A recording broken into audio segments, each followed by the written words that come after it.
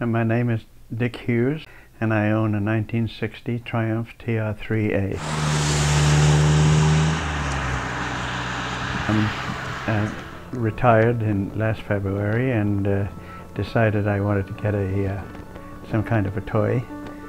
I had owned a Triumph TR3 in 1960. I owned a 1958 TR3 that I really loved. And so I decided I wanted to go back and see if I could reclaim my youth with a car pretty much the same as the one I had.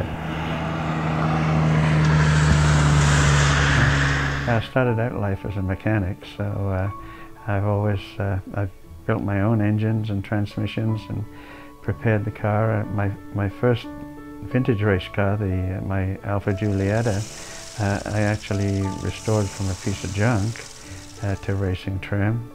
The second car that I bought was a car that supposedly was race ready, but I ended up taking the whole thing apart and rebuilding it anyway. Getting out there and racing with your buddies, you know who you can race with and who you can't race with. In fact, in vintage racing, nobody really cares who wins the race. You just want to go out and have a good race with some of your friends and be competitive with them. But it's what happens when all the engines stop and they're turned off and the cars are parked. Just the camaraderie, the visiting with your friends afterwards and sitting around and lying to each other about how great you are out on the track.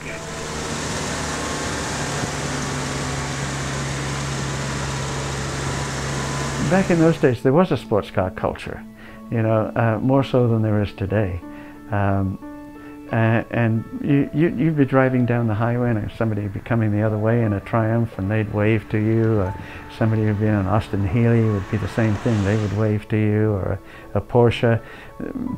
That was, you had a fraternity all of your own, the sports car culture. Some people thought we were nuts driving those crazy little English cars or foreign cars. But then the ones that did, we all had something in common. Didn't matter whether it was a German one or a French one or an English one or an Italian one. We just had all that in common.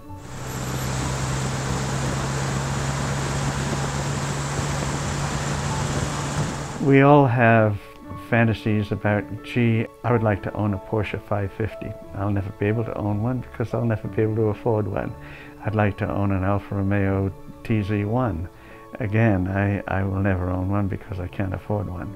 But I'm not so sure that even if I could afford one, that I would spend that kind of money because I don't know if I'd be that much happier than what I've already got.